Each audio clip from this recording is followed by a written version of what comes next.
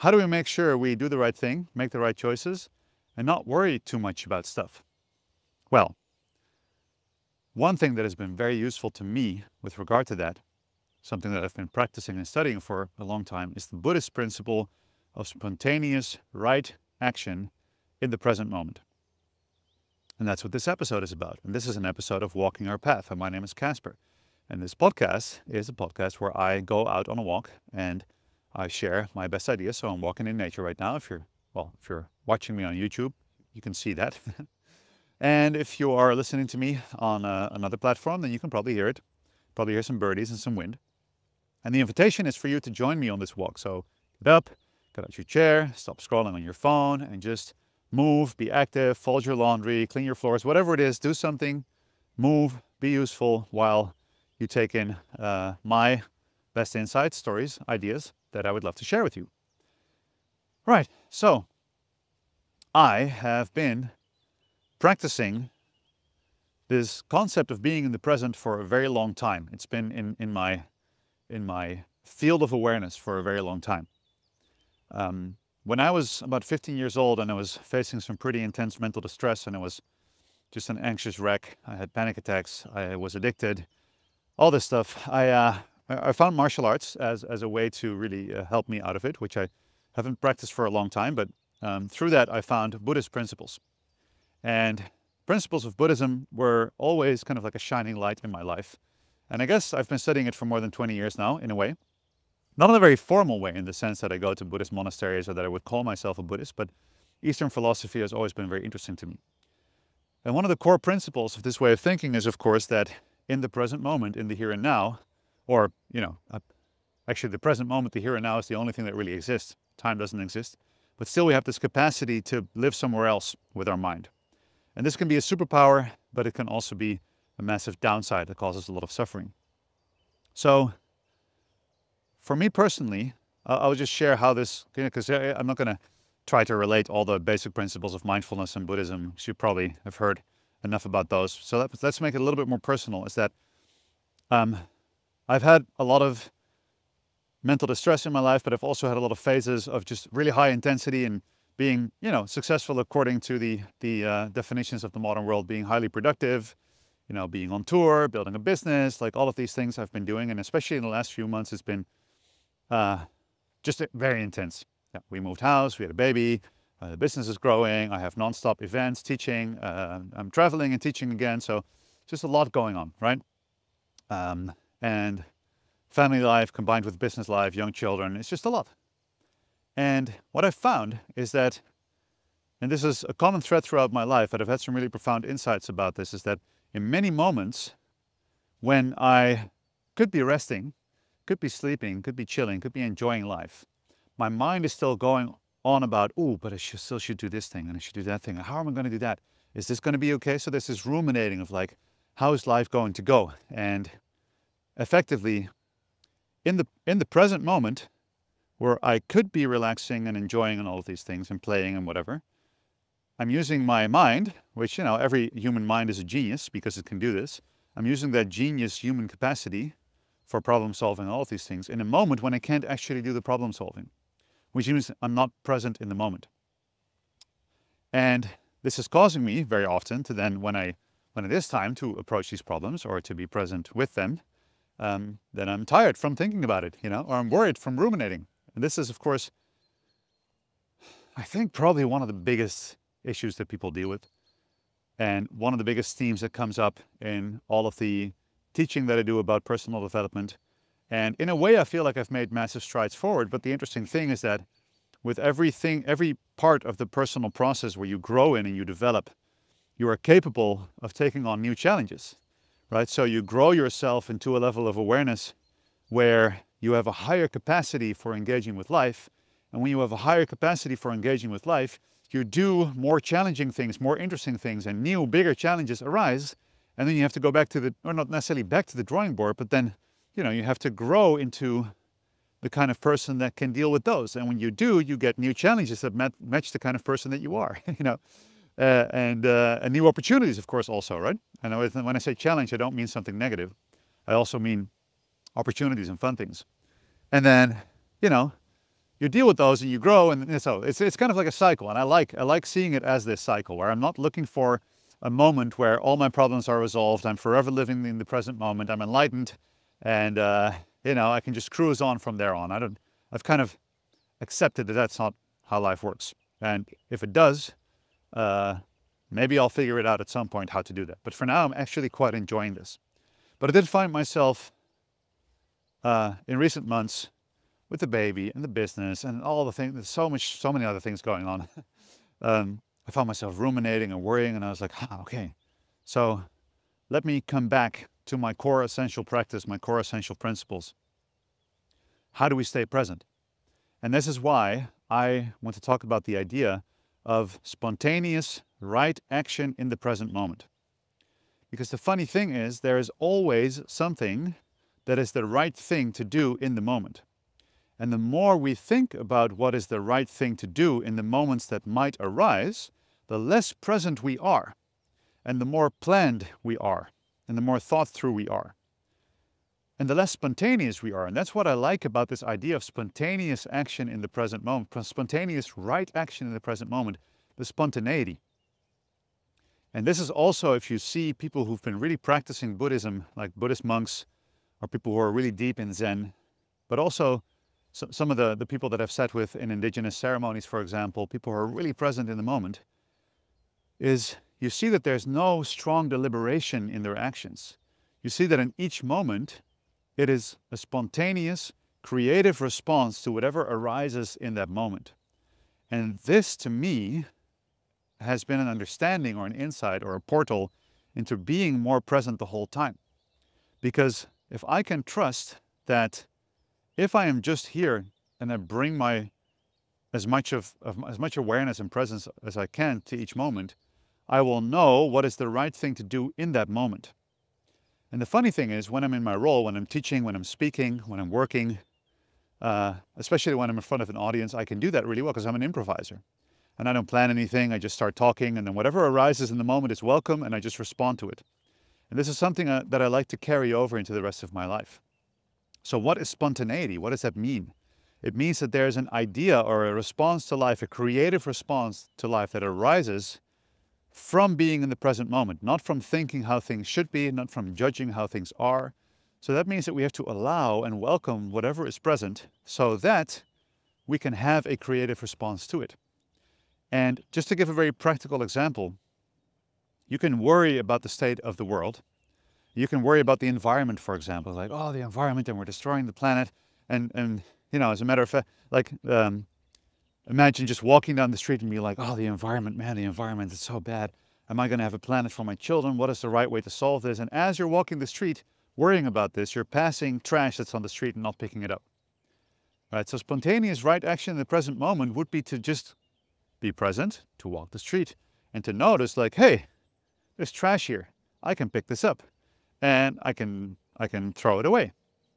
And then again, you can also turn that into a whole story of like, yeah, this is the right way to do things. If I just keep doing this, it's going to be a better planet. All I need to do is make sure that every single time I go on a walk, I pick up all the trash that I see. And if I can inspire others to do that and make it a movement and spread it around the right? And then it becomes this really big thing that you put pressure on yourself, and it has to be in a certain way, and you try to control everything. Or you could just say, I'm a good person, and I trust that if I am present and I care about my environment, the things that are important to me, the things that are the right action in that moment will spontaneously arise, and I will know what to do. And to stand in life with the trust that that spontaneous right action is always right there in the present moment. Right? That's where it is. That's where we can access it, where we can connect with it. And especially in relation to the environment or in relation to business, right? I find myself in the evening at night sometimes thinking about, oh, I need to answer this email, I need to say that, and I need to make sure I write this thing well, and I plan this new event. And then it's also clear in my mind, so I'm thinking about it, and then I can't really do anything about it because that's not the right thing to do in that moment. The right thing to do in that moment is to rest and to sleep. And then the next morning, when the moment arises, that is the right thing, you know, the right moment to do those things. You know, I'm tired and I'm groggy, and then I get even more worried, like, oh, if I can't finish this now, when am I going to finish it, and how am I going to do it? And yesterday I had these good thoughts, right? And so to be very clear, I'm not ahead of anyone in this process, and I don't think anybody is ahead of anyone. I think everybody is right on schedule. I don't think there's a linear approach to personal development. I don't think there's a ladder. I don't think there's such a thing as, like, there's a reason that there's no meditation competitions, right? And some people make a competition out of meditation or about their spiritual path, you know, by getting certain roles or wearing the right robes or malas, or like, I know more prayers than you do, or I'm more present than you, or I'm more Zen than you, I'm more evolved than you. Like, that's not what it's about. So just to be clear, I'm just very human, going through these same things. But I find that with this process of personal growth and engaging with these ancient scriptures around how to do life, you know, the Vedas, the Buddhist scriptures, and the different religious scriptures for all over the world. And there's so many amazing things written that I go like, oh, wow, you know what? People have walked this path before for thousands of years, and they've written about it. And their experience is honestly not that different from mine. I mean, that's probably the reason why you're listening to this podcast, or listen to podcasts at all, because you know that other people have similar experiences and they have perspectives that could help. So I laugh at myself nowadays every single time I get caught in one of those loops again and go like, remember when you told those people about spontaneous right action in the present moment? Now it's time for you to do that. And I go like, oh, yeah, true. I laugh at myself. And that's the funny thing also, is that even very heavy, difficult, challenging, scary things can be full of humor if that is the right thing in the present moment, right? If you're fully open and you're allowing and welcoming of whatever is there, then there might be a lot of laughter and humor to be found in these difficult moments, because that might be spontaneously the right thing to do. So there's one element that kind of makes it possible to have this perspective, and that is the element of allowing, of welcoming, where many of us walk in life with a dynamic of resistance. So very early on in life, when and I see this in my young children, like one is 2.5 and the other one is of course 4 months. So at 4 months, it's completely open. And everything just arises in the moment.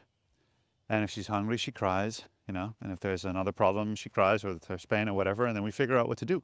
But it's all very much in the present moment. Then if I look at my 2.5-year-old, Atlas, he is starting to try and manipulate the world. He figured out that some experiences are undesirable and some experiences are desirable. So from the moment he wakes up, he's making sure that he's moving towards the desirable experiences and away from the undesirable one. He wakes up and he goes, oh, I want food. No, I want this food and not that. I want to play with this car and not that one. I don't want to go to daycare. I do want to go to daycare. Like all of these different things. And it's just this pushing and pulling with life, which is great. It's a very important part of our development, of course.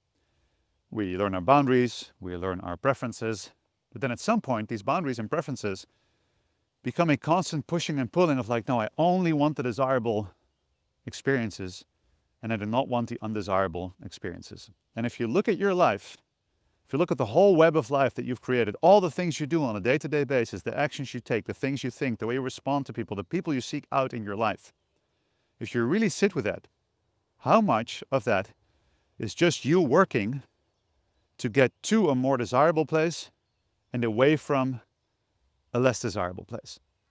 Isn't that basically what we do all day? You know?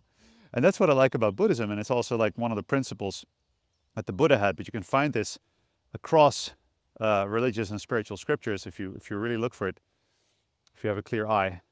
You will find that this is described as the core of suffering, about wanting something else than what is now. So how do we move kind of beyond just this transaction of life, this transactional way of looking like, I'm going to do this and then life needs to give me that. I'm going to work really hard for that and then people need to give me this approval, or I'm going to make this much money and then I want that amount of love and then I'm going to be okay. So to constantly be motivated from not being in the place where you are, just getting to the next point, where's my approval, where's my love, where's my money, where's my achievement? Right? This is of course a very natural thing, but it is the thing that creates most of the suffering, if you ask me, and if you ask the Buddha, and he's probably better authority than I am. But that's the essential teachings of many of the great masters that have walked the path. And I mean, we're all just walking our path. That's why I named the podcast this. And everybody is exactly, on schedule, I believe, where we need to be. But in order, so like I said, what is the way to get to spontaneous right action in the present moment? It is allowing. And this is something that I realized in myself, a really funny little ego loop that I had where I like, okay, I want spontaneous right action in the present moment. How do I get there? It's just like a phase I went through, like, okay, why can't I just be present? I just want to be present. And just wanting to be present became this desiring, for a better place or a different experience in itself. And I was like, oh, but wait, okay, so I'm frustrated because I'm not present. So what is present is frustration, but that's one of the things that I'm trying to not feel. So maybe if I turn the other direction, I turn away from the instead of turning away from the frustration, I turn towards it. So instead of resisting it, I will just allow the frustration and let that be present. And suddenly I was present. That's the funny thing. Many of us live in resistance. Even yearning for something that you're trying to get or that you do want is in a way resistance, because it is resisting what is now, because now is not the thing you want. So then you resist the now and you reach for the thing that you think will give you a better now. And as long as we keep living for a better now, we'll never be in the now. So we'll never be able to enjoy it, right? Have you ever had this where you work for a goal and it's going to give me the final, this is going to give me the gratification. And you have it and you have this momentary gratification, but all you've been doing is reaching for it. And all you've been practicing is reaching for it. And you're still in this mindset of reaching. You're just going to keep reaching. You're like, oh, no, okay, that wasn't it. I need more gratification. And get another goal and reach another thing. And of course, the modern world is very much wired, I would almost say, to keep us in this mindset. Social media is really supporting this idea of like, oh, there's always some better place to get. And even the self-improvement market, the whole idea of self-improvement in many ways is flawed. I mean, on some level, I think self-improvement is a great thing. It's always great to ask yourself questions, to be like, hey, how can I live more compassionately, have more love, be more aligned with the things that are my core values, right?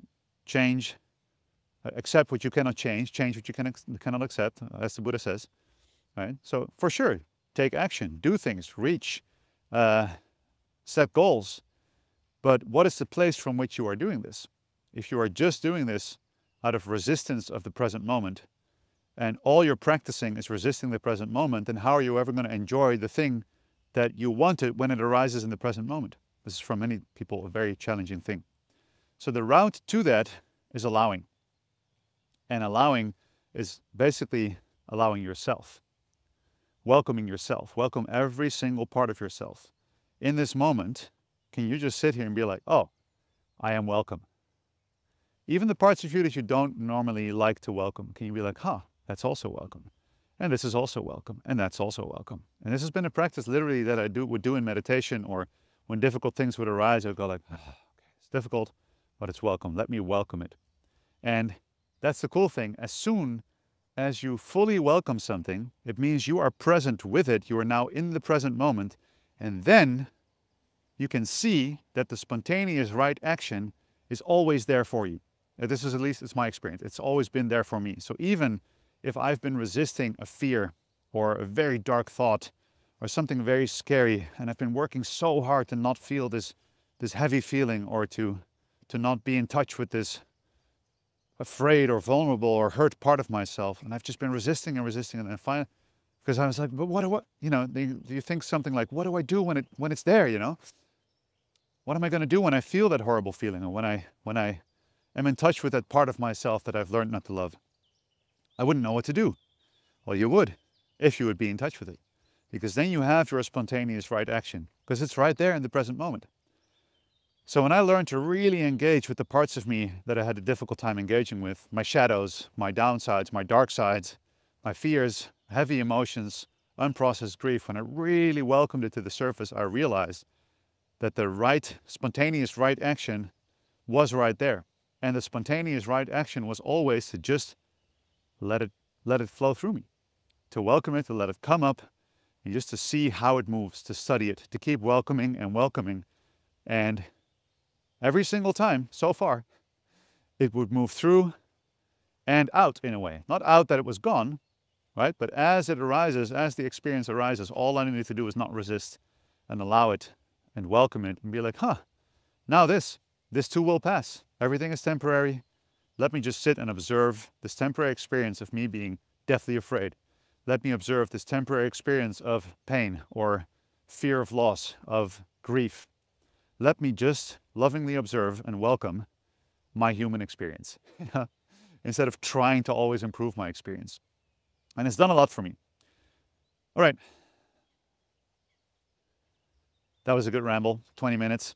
I think I'll keep it at that because I could literally talk about this for days. I hope you had a nice walk. I hope there was something in here that you enjoyed, that you could do something with. And I hope you have a wonderful day in the present moment.